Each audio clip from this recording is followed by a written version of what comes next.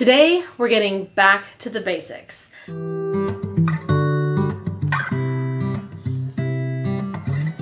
So lately, I've been showing you a lot of my favorite like hacks and hidden maybe secrets about ways that you can make Trello even more powerful. I realized though that there's one thing that we haven't covered yet on this channel that is actually the place where I feel like most people get stuck, and that's right at the beginning. Hi, I'm Kelly, your tech-savvy business mentor, and today I want to show you exactly how I prepare to create a new board in Trello. So stick around. Okay, so bear with me here because this part of the process I don't typically actually write down. This is something I usually do in my head, but in order to kind of explain this and make this a little bit easier for someone else to track with, I'm going to attempt for the first time using Zoom whiteboards to visualize it for you. So bear with me on that. But these are kind of the four main questions that I ask myself when I'm planning out a new Trello board. So the most important thing you need to know is, what are you planning to track with this board? I'm going to use the example of my business schedule freedom formula and the habit tracker so that you have an opportunity to have already seen a little bit about how these boards work, but now understand the process I went through in order to get there. Okay. So the business schedule freedom formula, what I'm tracking in this is my time. Okay. That's primarily what I'm tracking. I'm also tracking my to-do list. So these are the things that need to get done. Also the things that I do regularly. So recurring tasks. Okay. And then I also want to be tracking, because if we're thinking about habit tracking, I also want to be tracking my historical consistency, I guess, is probably the best way to put that, right? That's what the habit tracker is doing. It's showing me if I am consistently doing the things that I say matter to me, right? So let's go, we'll start from there. I may think of a couple of other things in the future, but then the next thing that we want to do is think about, okay, is this thing that I'm thinking about putting on the board, is this something that should be an entire list? Or is this something that should be a card? Okay, so things that should be a list are the things that are like categories, right? So for example, in this instance, we have things like the one-off tasks, or what I call my hot list, right? We also have daily tasks.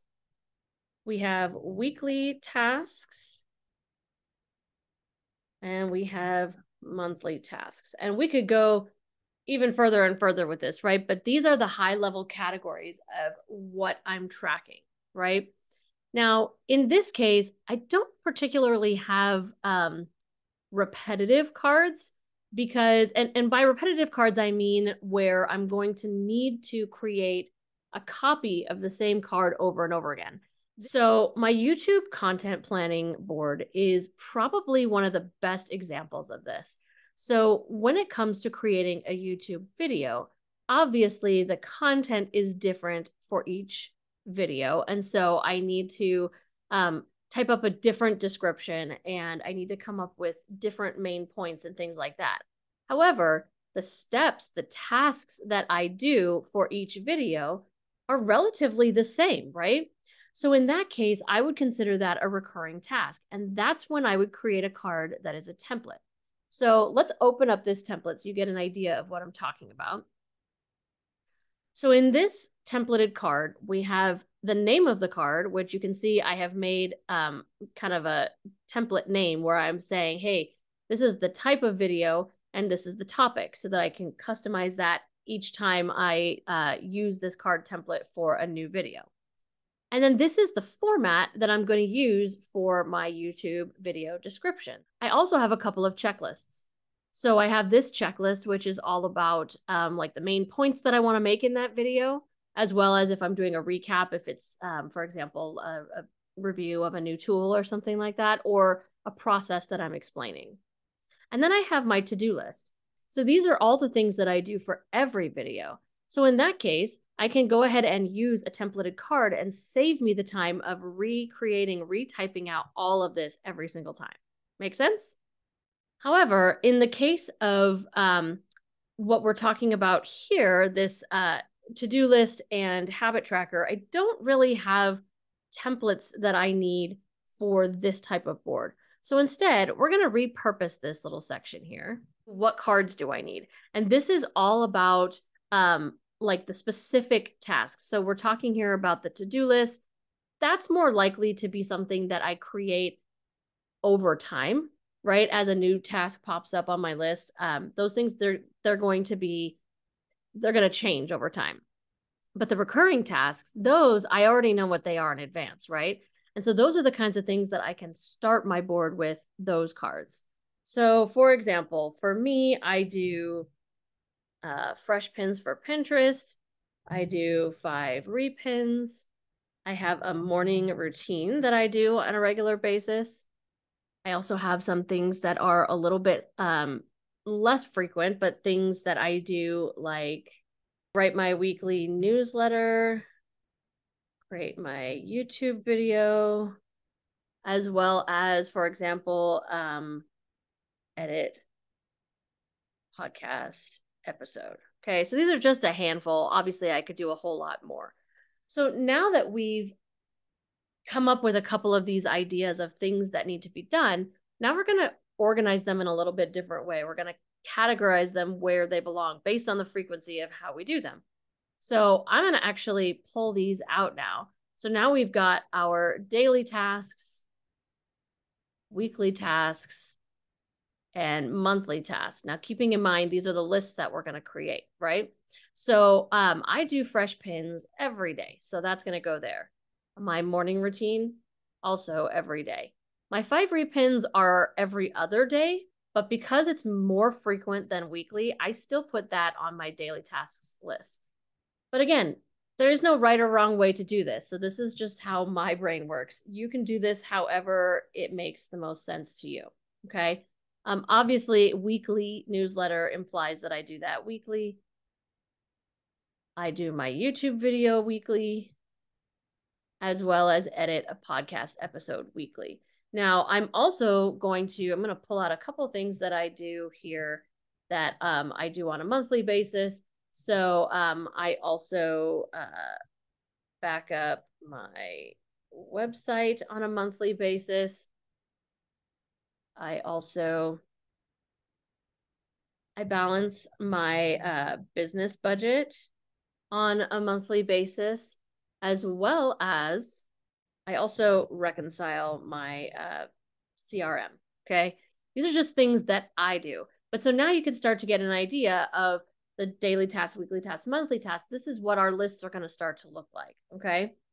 Once we've figured out what all of these tasks are, then the next thing I really want to think about is, what can I automate here? So I can certainly automate the reminders, okay? It's very simple to go into the system and have it reset a particular due date based on when I mark it complete and what the frequency is, right, based on what list it's on. Also, in this case, one of the things that I'm tracking is historical consistency. I don't want that consistency or that habit tracking to get in the way and clutter up my main board, where I actually go to see what I need to do today or this morning or this evening. So that I put onto a second board, but that I can also automate. And if you haven't already seen my video on habit tracking and how I am using Trello to automate my habit tracking, definitely check out that video so that you can see that kind of activity in action, okay? So now that I've got my basics, this is where I'm going to take this idea and I'm going to turn it into a Trello board. So if you've been around here before, you know that I can change the way that this all looks and all of that. I can change the background and make it something that's a little bit more what I like, or just pick a color or whatever it might be. But we're just going to leave it as is for right now, just so that I can show you how this translates. So you can see we have one list here that I did not move off to the side. And like I said before, this is the type of list that isn't really going to have any cards on it right away. Because it's going to change out week to week as new one-off tasks or hot list items come up and become something that I need to do. So I'm going to go ahead and create I'm just going to call it the hot list, which is what I like to call it. And then I'm going to create my daily tasks board, my weekly tasks, and my monthly tasks. Okay. And now that I've got all these lists, here's where I'm going to start to create these cards that I've already indicated where they're going to go. So I'm going to just go ahead and click add a card. And I'm going to put fresh pins on this one. And then this one, I'm going to put morning routine. And on this one, 5 repins. For the next one, I'm going to do my weekly newsletter, YouTube video, and podcast episode. And then as far as the monthly tasks, let's go ahead and add those as well. So backup website, balance business budget, and reconcile CRM. So now you can see how we've taken this and turned it into this, our brand new Trello board. Now, I'm not going to take the time to show all the next things that I would do as far as how to create the automations and all that kind of stuff. But that's how I overcome that overwhelming feeling of the blank screen, that blank Trello board, and turn it into something that's going to help me manage my time and help me make sure that nothing falls through the cracks. So like I said, there's no right or wrong way to approach creating a new Trello board, but a couple of things that are going to make your life a lot easier if you think about them in advance, whether you write it out or you just do it in your head, is to understand, what am I tracking? Is this a list? What cards do I need? And what can I automate? And if you liked this video, please take a minute to like and subscribe. The online tools for your business do not need to be complicated or overwhelming. It's time to let it be easy.